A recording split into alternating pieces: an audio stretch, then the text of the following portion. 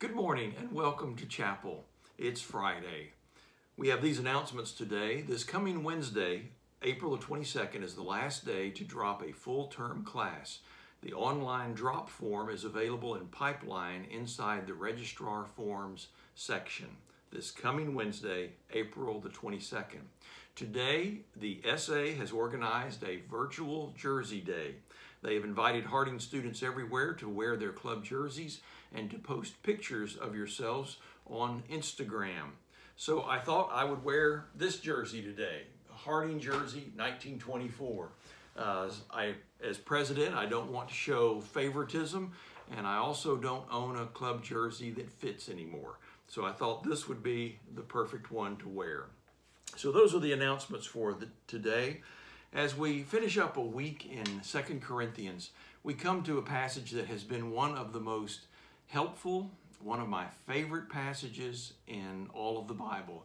In 2 Corinthians chapter 12, the Apostle Paul speaks of a special vision that he was given.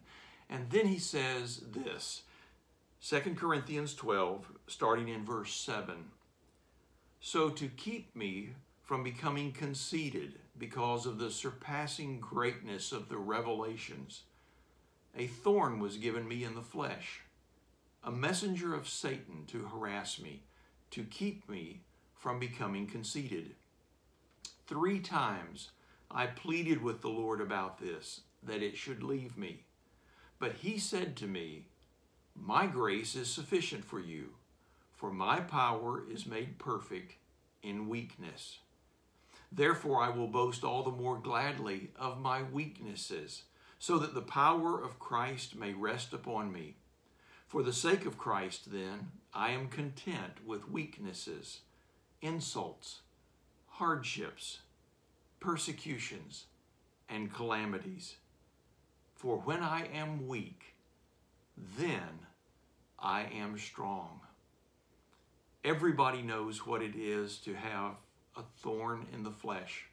There's been a lot of discussion about what Paul's particular thorn was, and the truth is we simply don't know. But everybody knows what it is to have something in our lives that we plead with God. Please take this away. If only this were out of my life, I could serve you better. I could do so much better. Lord, please take it away. And can we hear the Lord say to us, my grace is all you need. My grace is sufficient for you. For my power is made perfect in your weakness.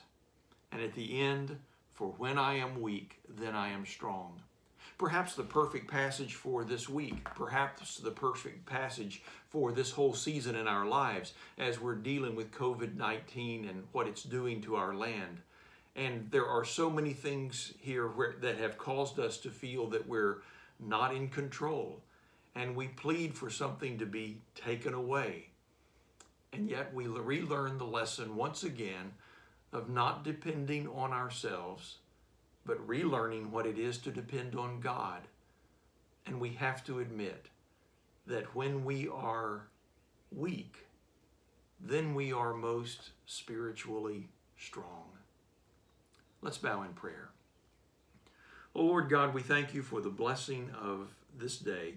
We thank you, Father, for all the blessings that have been ours this week. And we thank you, Lord, that we're able to assemble in this virtual way for chapel each day. Father, we pray that you would bless us with a good weekend. Father, we continue to pray, like Paul prayed for his thorn in the flesh, we continue to pray that you would remove this thorn of coronavirus from our land, that you would allow us to get back to what we knew before. But Lord, we don't want to be like we were before. Father, we want to be a people who have learned the lesson that it's when we are weak that we're truly strong. Help us, Lord, this day to have a song in our hearts and truly believe that your grace is sufficient for us. Thank you, Lord, for all you give us. Thank you for hearing our prayer. We pray in Jesus' name. Amen. Well, I hope you have a wonderful weekend. It's been good to be with you this week in chapel. May you have a blessed day. You are dismissed.